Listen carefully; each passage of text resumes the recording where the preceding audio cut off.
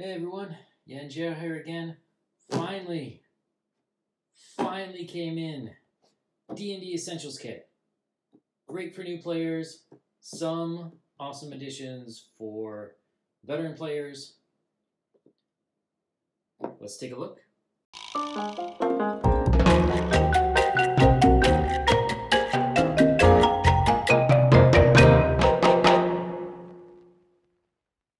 I couldn't find this earlier in the year at Target.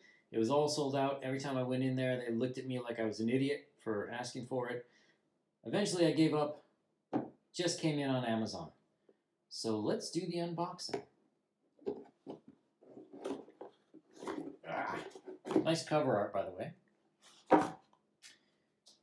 Yes, I did open it earlier because I sort of had to see what was in here. Dice. That's a nice standard set of so-so looking dice. You got everything you need. I don't see anything missing. It does give you a bunch of D6s, which is cool because a ton of spells require them. The Adventure, Dragon of Icespire Peak. So this takes place in the Forgotten Realms, not too far from the Sword Coast. It's nice. It's a complete setting book. It gives you what you need to run the adventures, a little bit of overview. It's for levels 1 to 6, which is pretty cool. A lot of nice settings. Let's take a look at Philan. Oh my god, I can never pronounce this place. Phandalin. Whew. Okay, so a little map of the town. You've got Butterskull Ranch, which is for level 3 characters. Now, it is nice that they sort of specify, like, oh, when you get to this area, your character should be whatever level. That'll really help out a new DM. We've got pretty nice maps on a grid. Blah, blah, blah. Interiors, upper level the farmhouse, ground level, cellar. The only problems I have with this is who would name a ranch Butterskull? Oh yeah, I just moved into the old Butterskull Ranch place. Alright. But at any rate, Circle of Thunder.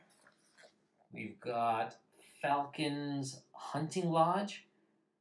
That's a pretty big hunting lodge, but very cool. So we got nice locations, we've got nice setups. If you've got your own campaign, you've got a little bit of experience, some of these settings are still pretty nice. You can easily, you know, take them out and use them for your own campaign. We've got the gold mine. What else we got here? Tower of Storms. A lot of very cool stuff. And then we have a little bestiary in the back. You got creatures and some characters of various levels. They do have some character specifics. Let me see. Undead. You got all your major things in here. Now the only thing, as we go back to the beginning, character creation, which is coming up somewhere, I promise. Here we go. This is sort of a reduced options type of a campaign. So character options, race, we only have dwarf, elf, halfling, human. Classes, we have bard, cleric, fighter, rogue, wizard. And backgrounds, acolyte, criminal, entertainer, sage, and soldier. Yeah, that cuts out a lot of professions. It cuts out a lot of cool stuff. But I think overall, this is pretty good for new players. You know, you've got the classic 5 professions. Some flavor of fighter. You need a rogue to pick stuff. You've got your priestly guy and a wizard. The others would only well, I wouldn't say only, but they can be a little bit more confusing to someone who's never played. These have more traditional stereotypes in video games and different movies, anime, and stuff. So, just to get a feel for how to play, not too bad. Not too bad at all. So let's go back. We have a nice map of the Sword Coast. Here we go. People love maps. It's hard to get a view of everything in here, but Neverwinter Woods. I guess we start down here, Valandin, the Icespire Peak. It's cool. The only thing I'm worried about is, are they going to want to go to Neverwinter? I don't remember seeing anything for Neverwinter in the book. Oh, that would be such a pain if you had to do that. But, so that's the front. At the back, you have a more gigundous map of Phandalin, which is pretty cool. I believe this is the same map from Elmop, the famous or infamous starting campaign for regular D&D, not the Essentials. But it's pretty cool. And then they have one thing I really like. So this folds out into a card box, and we have different quest cards. So you can see the back is quest, and on the front, Loggers Camp, Mountain Toad quest. So it gives your players a little overview, and then we go to items. Okay, so we have, like, for example, longbow +1. The magic longbow is crafted by elves. You have a +1 bonus to attack and damage rolls made with this weapon. While wielding this longbow, you can use an action to learn which way is north. That's cool. We've got maces, battle axes, shield. Ooh, the famous boots of Ellenkind. Your steps make no sound, so you have advantage on stealth checks. Clockwork amulet. Oh, I'm not familiar with that one. Let's see. When you make an attack roll wearing amulet, you can forego rolling the d20 to get a 10 on the die. Cloak of Billowing, everyone's favorite. Use a bonus action to make it billow dramatically. Very cool. But these are cards. They actually, I don't know if you can see, it's perforated, so you can tear them out, give them to your players. Highly recommended. Let me see. We got a bunch of magic items. What else do we have here? And then we have characters. So you have some nice character illustrations. I have to say, these are really great watercolor-esque characters. And then this, I think, would really help out DMs. When you're making characters, you should make something like this. Donabella Fiasco. Donabella is a young magic user who wears a papier-mâché unicorn mask because it makes her feel more magical. Use the spellcaster sidekick stat block in the rulebook to represent her. Personality, I'd rather talk to books than most people. Ideal, we all have a little magic in us. The trick is finding it and bringing it forth. Bond, I want to join a prestigious wizard's academy one day. I just hope they accept unicorns. Flaw, I can't keep a secret to save my life. Or anyone else's. So here is Donabella. So these are nice. As new DMs go on, if you have just these simple things, you don't necessarily need stats with them, but we'll take a look in a minute. There are stat blocks that they have. This is a great one. These are the condition cards. Grappled. A grappled creature's speed becomes 0, blah, blah, blah. So this is great because conditions can be very confusing. I gotta admit, I often screw up grappled and restrained, even now. So having these cards to be able to give to new players is pretty darn nice.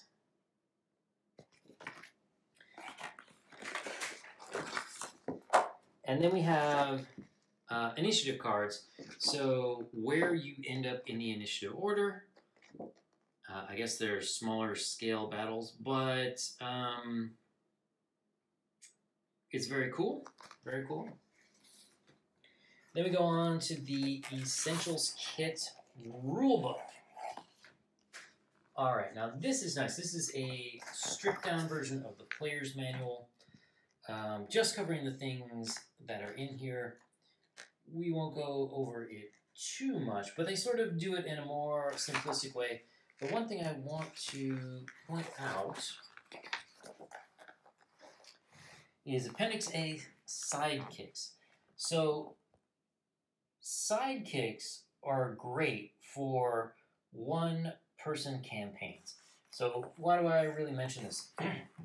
This is one of the best features of the Essentials Kit, is really the one-on-one campaigns. It's great when you're trying to get somebody new into the hobby. So for example, a girlfriend, I mean, come on guys. How many of our girlfriends or wives really want to play D&D? Most of them don't. But some of them might be up to it if it's just the two of you, as opposed to a whole group where they don't know what's going on and people are acting silly and they don't want to get made fun of. Something like this could potentially get them into the hobby. I think it's good for kids as well. If you got kids, you could try a one-on-one. So they have three basic blocks. They have spellcasters, warriors, and expert. The expert, we can see here, an agile and exceedingly helpful jack of all trades. So somewhere between a bard and a rogue, I guess. And then they have leveling for sidekicks. Now this only goes to 6th level, but you know, you could sort of extend this out on your own as things go. So one of the nice things, in addition to getting new people in, you're always going to have a situation where if you have a group, somebody's going to miss some sessions at some time, because I think now the majority of players are not young kids like you'd see in Stranger Things, but now they're more adults. So adults have responsibilities, right? We can't always make everything. We got work, we got family, blah, blah, blah. This is a nice way that you can catch some people up, especially if you sort of sideline their character from the main story. You can have sort of a side quest. This is also nice if you are doing some sort of a side quest specific thing, like for example, level 3 paladins, they should take their oath. You know, you could make people do different quests for different class leveling features. You know, a barbarian who's going to go, let's say, bear totem or something. Maybe he's got to go find a specific bear in a den. And so you could have a player play that, and he can grab, you know, a spellcaster or something to sort of round it out.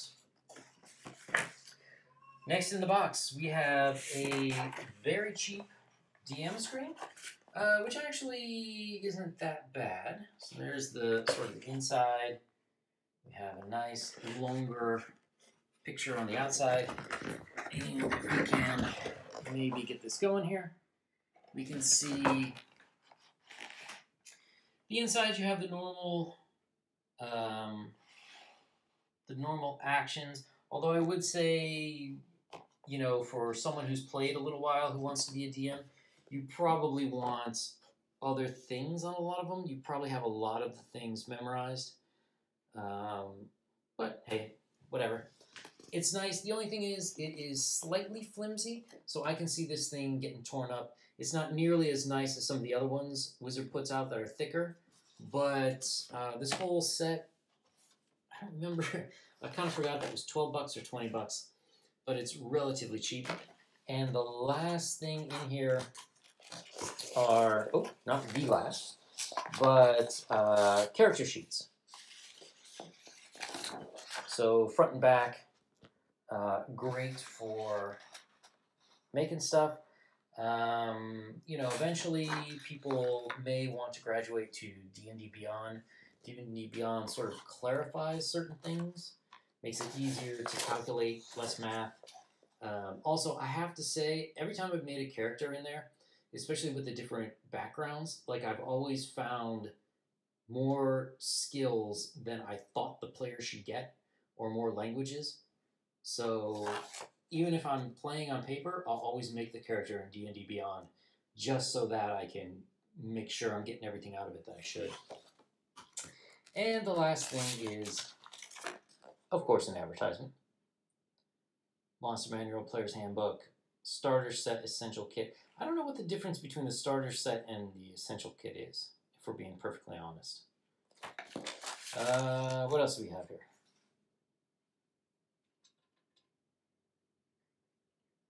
Oh, hey, that's cool. 50% off on the Player's Handbook at D&D Beyond. That's not too bad. All right, so at any rate, Essentials Kit is great for someone who is new to the game, who wants to play. If you, friends or family, it makes a great gift. The one-on-one play is quite good, even for more seasoned players who just want to add it to their campaign. So, what do you think, guys? Leave your comments below if you think this is a good gift for people, or should they just skip it and go right into the Player's Handbook. If you like this video, please give me a thumbs up, subscribe, we'll have more D&D content soon, and tell me what you think.